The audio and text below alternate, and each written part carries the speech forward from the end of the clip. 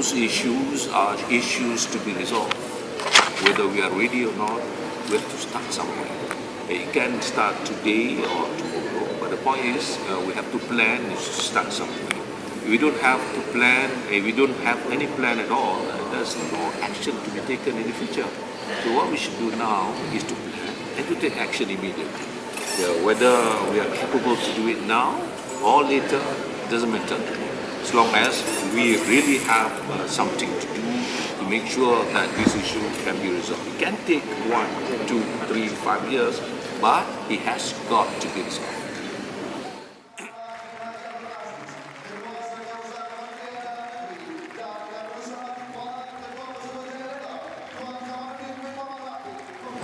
Our position is actually much better than those people there.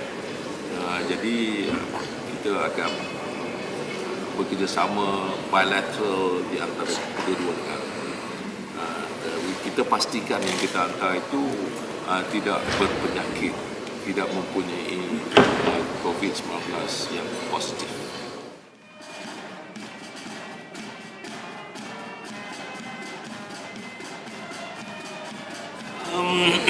Saya dah melawat beberapa detention center, bukan hanya di Sabah tapi juga di seluruh negara. Kita mempunyai masalah kerana tempat-tempat ini agak sudah penuh dengan mereka-mereka. Strategi yang tertentu, contohnya yang ada di Semenanjung, kita telah pun menghantar mereka pulang dalam waktu.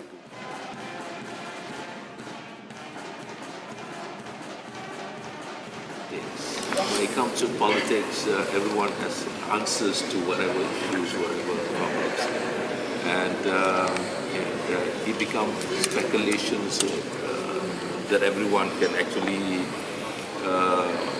discuss and talk about. But for me, it's very simple. I'm a person who like to see apapun yang berlaku mestilah diselesaikan dengan secepat mungkin. It doesn't matter whatever that they have said. Yang pentingnya adalah kita mencari penyelesaian. Penyelesaiannya bagaimana? Kalau hari ini betul-betul TYT telah pun bersetuju untuk Ketua Menteri membubarkan State Assembly, maka keputusannya kalau benar, betul, maka we face it. All of us have to decide for the future of our leadership in this state.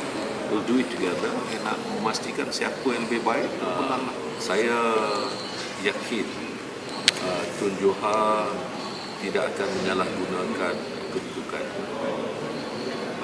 dan untuk menjadi seorang head of state, biarlah dia bertanggungjawab di atas apa yang dilakukan.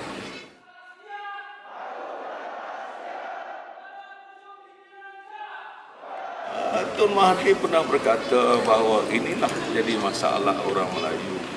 Apabila nak jadi presiden, tidak boleh menang lagi, maka tubuhlah parti yang baru. Itu kata-kata dia lah.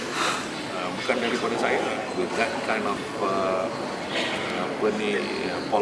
thinking that he has, dia masih lagi nak menubuhkan parti baru.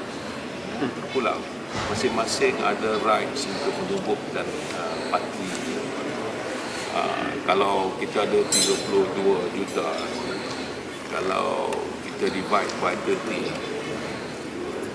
kita boleh ada 20 juta, 1 juta parti. Itu faham? 3 orang ada 30 orang.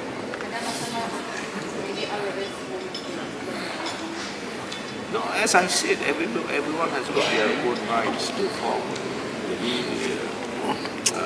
you should not ask me about apa masalah, kerana masalah tak timbul.